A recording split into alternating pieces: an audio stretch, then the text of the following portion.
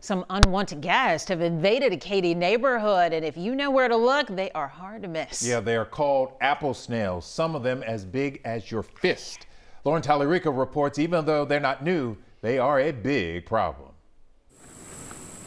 Nestled along a drainage ditch in the Tamarron community, you'll find snails the size of your hand. They're called apple snails, an aggressive and invasive species whose appetite is as big as they are. They're native to South America, but started popping up in Texas in the 90s.